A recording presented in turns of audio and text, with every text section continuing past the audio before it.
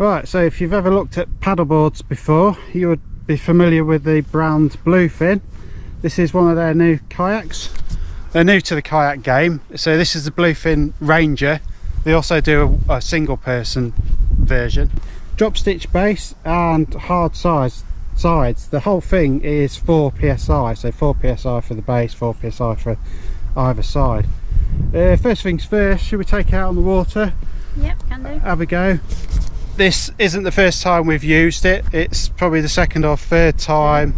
Third time, yeah. So we'll swing back to the first time, but let's have a look anyway, get it out on the water.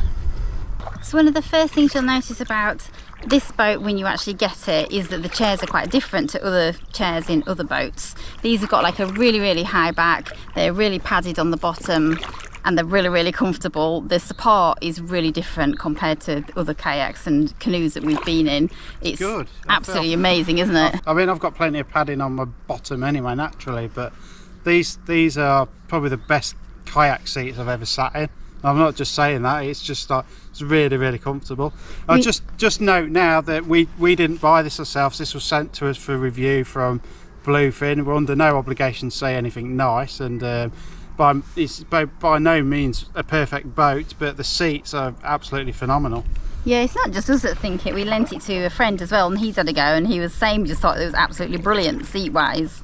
So as Zoe's just said, we've lent this to a friend today, and surprisingly this paddles and glides along the water nearly as well as our Aquamarina Tomahawk canoe, which is quite surprising because you don't normally expect it from such a wide tube sort of sided kayak. They're normally quite sluggish in the thing, but you just stop paddling a minute, Zoe, and you'll see it just keeps going and going, which is really surprising for a kayak of this nature. So, and I think partly that's due to how solid the sides and the floor are.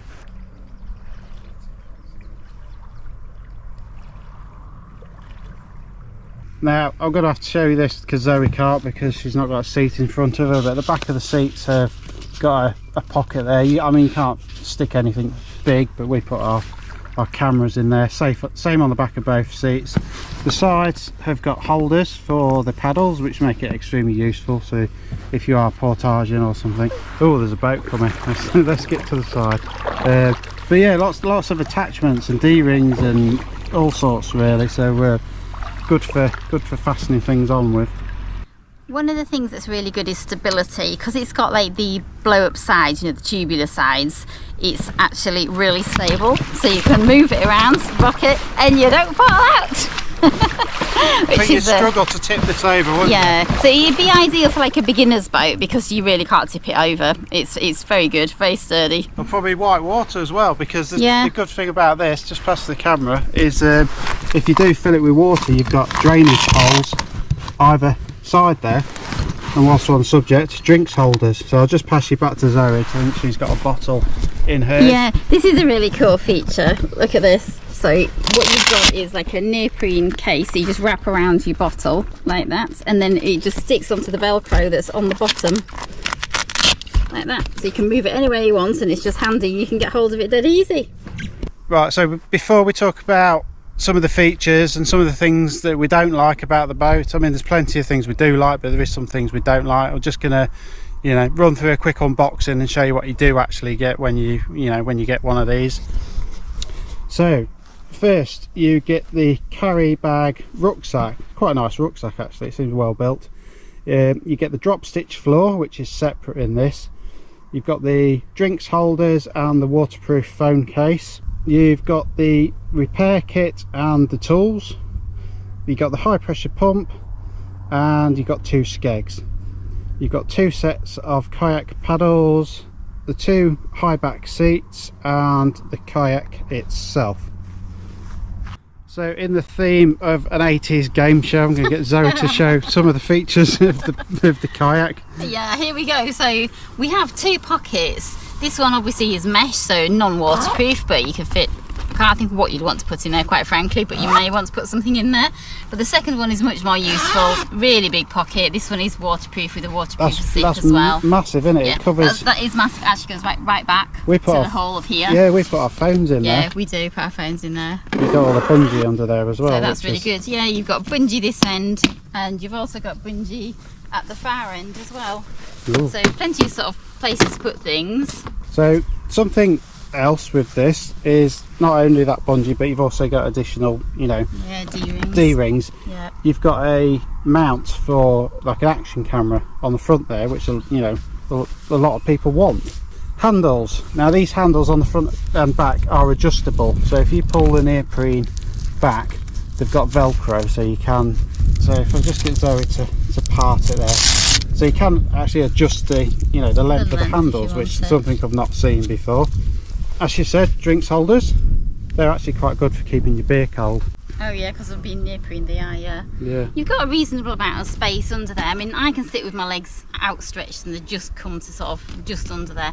So you can fit things like underneath the front, and it's the same again at the back. You can slot bags and things like right underneath into the back as well. Yeah, plenty of, you know, attachment points. But something I do want to note about the D-rings, and again, this is something that's probably not something I'm, you know, extra pleased about, is, look, D-ring. So when there's two people in the kayak and there's seats, and I think it does say on the instructions that these are attachment points for the seats, it's bending them like that. I mean, yeah, I mean, you could put more attachments like that, Bluefin, but that is something to note, that, you know, the seats attached to these, it does pull them apart. So not ideal, but the idea of these reviews is so manufacturers can learn from, you know, people using them, and if there's any faults to them. So yeah, seats, very comfy, aren't they? And these are lovely seats, yes. And they have an inflatable base, so it raises you off the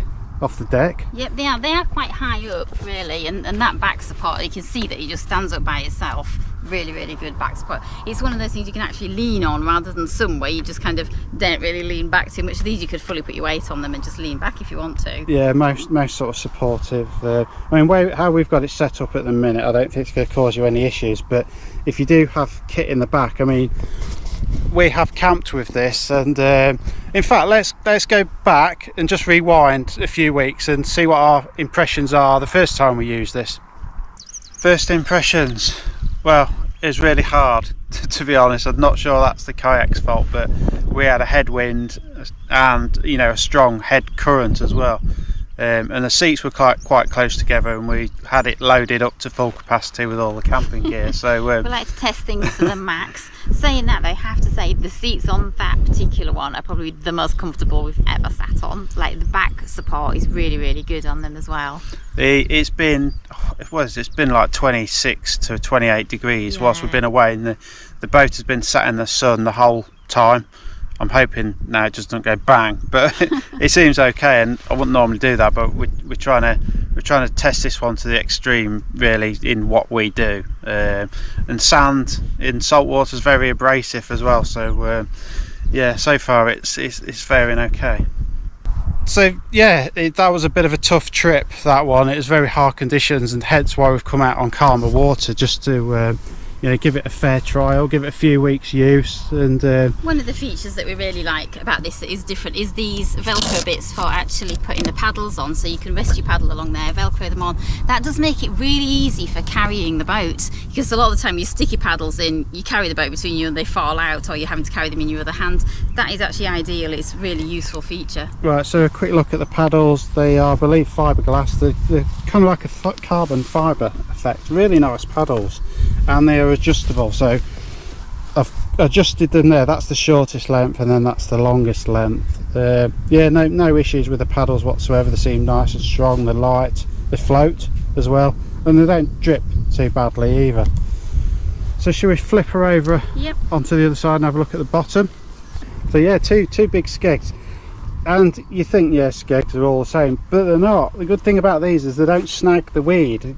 Given the shape of them, some skegs come right down like a shark's fin, and they snag every weed that you go over. These seem to sort of, you know, just brush them out of the way, and that is a good thing. It's something you don't always appreciate it until you've used a few different boats with different shapes, skegs or paddleboards and things like that. Another thing is they actually slide into there very easily. Like we found a lot of them don't, and you're having to like really push and shove to get them in. These just slide in dead easy.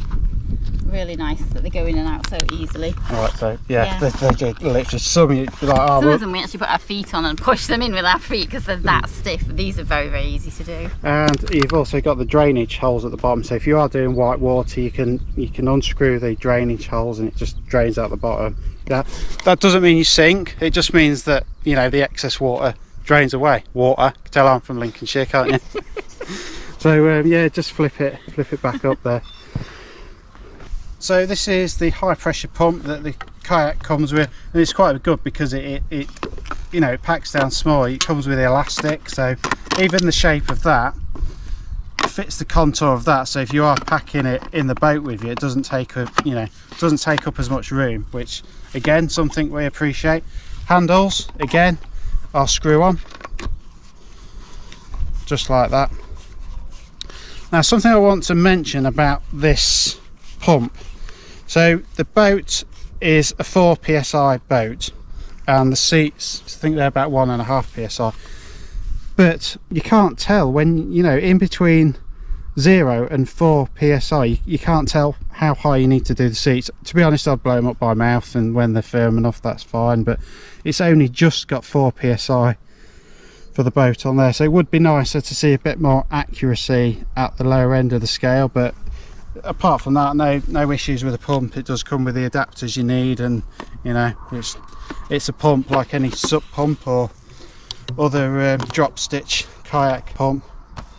Yeah, so that's you know, just a quick look at the Bluefin Ranger Kayak. Like I say, they do a single man version, solo version, whatever you want to call it, but just bear in mind the floor of that is not drop stitch like this. I mean, this is only a 4 psi drop stitch, which, you know, it's hard enough. If I just get Zoe to stand in the middle there, you'll get an idea. We'll try that again, Zoe. Don't put your leg through the chair arm. Yeah, so if Zoe stands in there, you can see she's not, you know, she's not particularly sinking.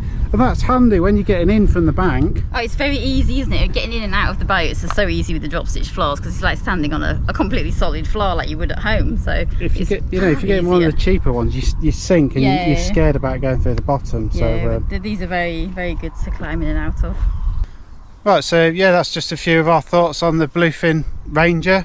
Yeah, it's a good boat, you know, it's a solid boat, it's comfortable, it's easy to get in and out of. Do have to keep an eye on those D-rings, obviously that's kind of a little bit of a problem that you need to keep looking out for all the time, but otherwise, yeah, we like it as a boat. Yeah, it tracks well, it's stable, solid, I think it'll last a while, but like Zoe said, those D-rings, I mean, I think you'll be alright if you avoid mounting the front of the seats to them. We put a load of kit in the back, and we took it out in adverse weather, so we did probably stretch it to the limit. Stretch it to the limits, yeah, that's something I quite often do, stretch it. But anyway, thank you for watching, and we'll see you on the next one. Yeah, hope this was useful for you.